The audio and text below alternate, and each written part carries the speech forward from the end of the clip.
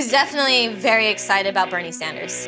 I looked at my husband and I said, we have our first anarchist running for president. I started being an activist at the age of 15. Some of the biggest issues to me were Iraq, women's rights, take back the night, healthcare, sweatshop labor, sustainable agriculture, nativism, women's reproductive sexual assault. I was so stoked for Bernie Sanders.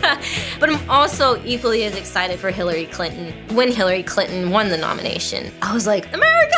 Like, this is the thing we were always promised. I think she is just tough as nails. And the entire world looks at Donald Trump as a joke. And that's unacceptable. This is that double down and fight moment. There is just too much to lose by saying, I'm not participating, or I'm gonna throw away my vote on a third-party candidate. My name is Helen MacArthur. I'm a lifelong activist, and I'm voting for Hillary Clinton. Local Voices is responsible for the content of this advertising.